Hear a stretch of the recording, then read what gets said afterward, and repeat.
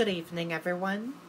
I'm Riley King, and welcome to my evening news report right here on the Riley King Network. Let's begin. Take a look at these photos right here. Speeding drivers pulled over in Franconia Notch. Police, common occurrence during foliage season. State police say a group of drivers speeding through Franconia Notch on Sunday were headed to a charity event.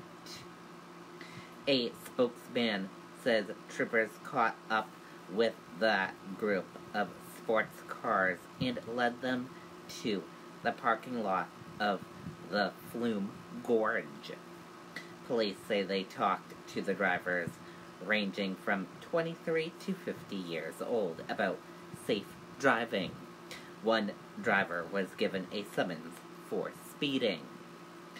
State police say speeding picks up during foliage season when people make a point of traveling the Kingamangas Highway or other popular sightseeing routes. It is very important, everyone, to drive safe, follow the rules of the road, and follow the speed limit rules as well. That does it for my evening news report right here on the Riley King Network. I hope you all have a great rest of your evening, and I'll see you back here tomorrow with another news report. Good night and bye.